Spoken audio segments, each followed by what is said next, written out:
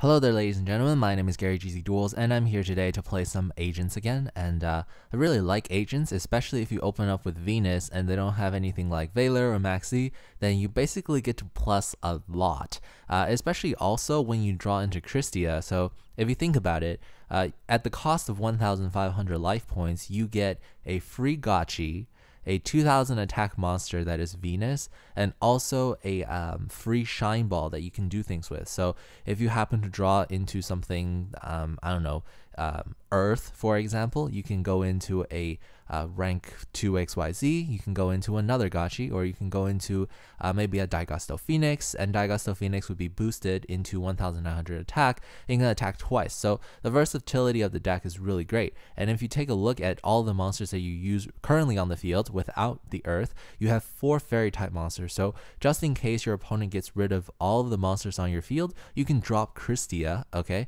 And then you can instantly bring back, I don't know, Venus, and then you can summon out Venus and you can attack. So like the synergy with this deck is just amazing. So as you can see here, I just summon out the Earth. The reason why I started to think about going all in was my opponent set 4. Now in this format, one of two things can happen. If your opponent sets 4, he could be playing 1 Chainburn, or 2 a serious deck with like Mirror Forces and stuff.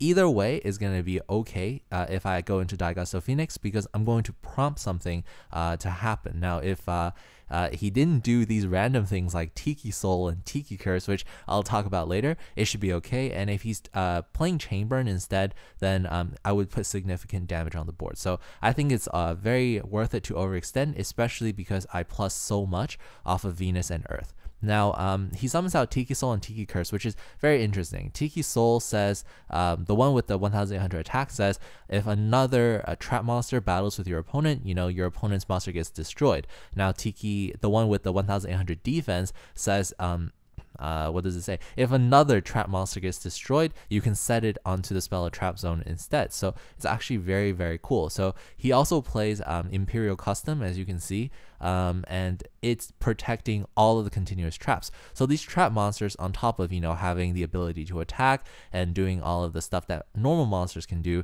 they're actually protected by the Imperial Custom. So they cannot be destroyed by battle, they cannot be destroyed by spell of traps like Mystical Space Typhoon, unless I destroy the Imperial Custom first. So it's actually very interesting. Now, it's a good thing that I drew into my Hyperion, because with this Hyperion, I'm going to try to get rid of Imperial Custom, or at least I thought I would, until he used Bottomless. Now, over here, I had a tough decision. I could choose to leave Hyperion be and let it be removed, but then I would have no answer to Imperial Custom, because drawing into my 3 Mystical Space Typhoons, one of my 3 Mystical Space Typhoons is apparently difficult. Now, I chose to chose to save the Hyperion because I have Call of the Haunted. So if they get rid of the Hyperion, which, you know, he has to do at a cost of his life points, I could seriously just bring it back with my Call of the Haunted. Now, he set one other card in the back row. Now, that could be a couple of things. I see that, you know, in my graveyard, I have exactly 4 fairy type monsters, so I'm going to try to test out his back row with Archlord Christia. In the process, I'm going to bring back Master Hyperion because I have Agent of Venus in the graveyard. So I'm going to try to test out his back row, see what it is. It could be a Mirror Force, it could be anything, and it is in fact a Mirror Force. I was thinking like it could be something like, I don't know, torrential or whatever, but I don't know, I doubt it. If it's a torrential, it's still possible because his trap monsters will not get destroyed, since Imperial Custom is protecting them.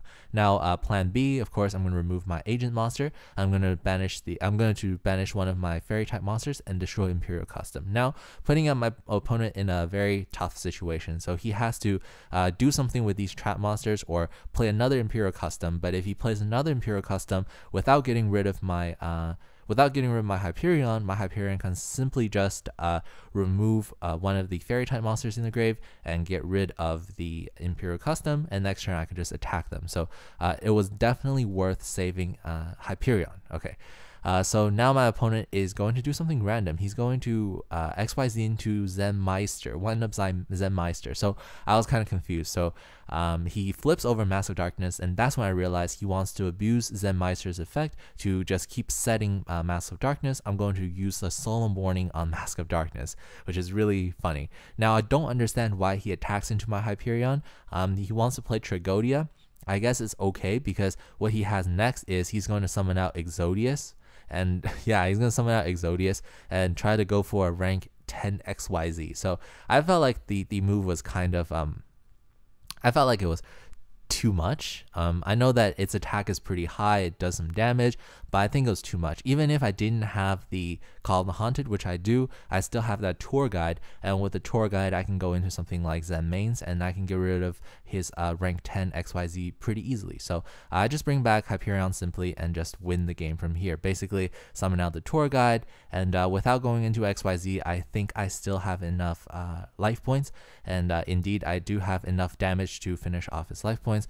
I'm just looking at my options, and it seems like the best thing to do is just to attack, and then if anything happens, main phase 2, I can go into Mequib Engineer. So that's what I'm going to do. I'm going to attack, and he's going to surrender. I hope you guys enjoyed this duel. This is Gary GZ Duels, signing out.